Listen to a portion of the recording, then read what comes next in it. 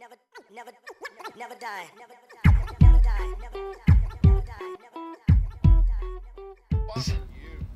Wednesday the 8th.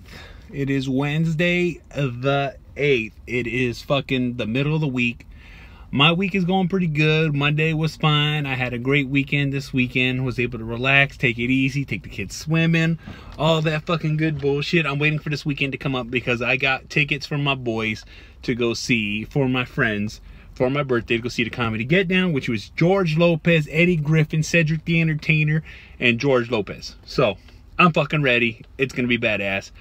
That's what I'm waiting to fucking do. So, all that fucking good bullshit. I had a great day at work and, you know, all the fucking regular bullshit. But I want to talk to you guys about something. You know, and it happened to pop into my head while I was at work. And it's changing the perspective of your younger ones. This is for your kids. All right, those who don't have kids, here's a little bit of parenting advice if you ever get kids. But, excuse me, this is something I used to get from my oldest son. I would get with my friends and we'd talk about the old days, the great days, the shit that we used to do. All right, the shit that how we used to get down and the way we used to act, the way we used to talk, the way we used to treat people. All right, we had respect for ourselves growing up. All right, we were big bad gangsters on the fucking streets. We didn't like bullies. We punked bullies. We beat up the bullies. We didn't like that shit. No one stronger should pick on the weak. We never saw that shit. And if we seen that shit, we didn't let it fly. All right? That's how we were when we grew up. You know, we were hardcore, running the streets, beating people up, doing our fucking thing because that's how we represented ourselves. We were from the hood and we were 100% about that life. But as I got older and as I had a kid, I took a step back from that life. I had my son, my first son at 18. All right? I went to work, I got a job, I took care of him, I took care of his mom, all that fucking bullshit. And then as my son got older, he would see what I was doing. He would want to do what I'm doing. I play video games. He wanted to play video games. All right. I get with my boys and we talk about the good old times. And when he got old enough to understand, he's like, Dad, I want to be like that. Dad, I want to do that. Dad, that's cool. And I'm like, no, son, that wasn't cool. We were doing things we weren't supposed to do. I had to explain to him that you don't want to live that life. You want to live a better life. I'm giving you an opportunity in your life to be better than me. I had to change his perspective of how we were talking about it, how we were boasting about it, how we were laughing and enjoying ourselves about what we used to do. And I tell him, no, we were lucky. We got away with an awful lot of stuff and we don't have to pay for what happened.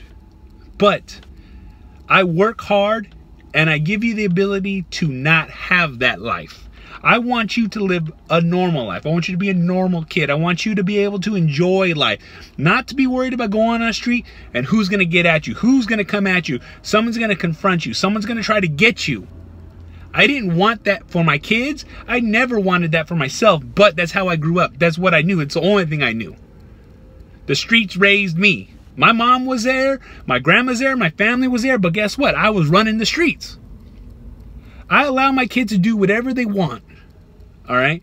I did whatever I want, no matter fucking what, but I allow my kids to do whatever they want to a point. And when I mean allow them to do what they want, they go with their friends, they go to the movies, they enjoy themselves, they do stuff like that.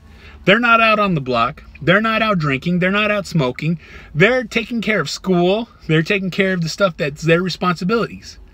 You know, there was things I wanted and I had to figure out ways to get those things. My kids don't have to do that. I let them work for what they want and I get what they can. My mom struggled. She had 4 of us and she had to take care of more than 4 of us. And you know what? My mom did her best. I love my mom for what she did for me. And you know what? I love my kids, so I do things for them that my mom couldn't do for me. You know, I give them freedom. I teach them the right ways. I teach them the things that I wish someone was there to teach me growing up. No one was there to explain true right and true wrong. All I knew is what I was supposed to do and how I was supposed to do it. All right? I knew how I felt when I did it, but I learned to ignore that feeling. I learned to ignore a lot of things in my life that I needed to ignore just to get by. But for my kids, no. That's wrong. This is right. This is the right path. That is the wrong path. That's the easy way. This is the hard way. But guess what? The hard way pays off in the end. Learn to make and learn to fucking work for what you get. That's what I taught my kids. I had to teach them the difference between my good old days and what will be their good old days. I had these conversations with my oldest son. You know, he didn't understand it at the time. He just understood that he liked the way I was talking. He liked the way I made it sound, the emotions and the feelings that I was projecting as I was talking about these good old days. And these good old days were great. They were mine. There's stories to tell. I have hundreds and hundreds upon stories of the craziest things you will ever fucking hear. But that's not the life my son's gonna have. My dad wasn't there, but I'm there. I'm a guiding hand in my son's fucking life. All right? And in his life, he's going to have this guiding hand guide him as far as I can take him. Because I want him to have a better life than me. I want him to have the ability to do better than me, make more than me, live more comfortably than me, be able to go out there and support himself. I can only take him so far, and it's only as far as he'll let me take him. But that's what I'm trying to tell you.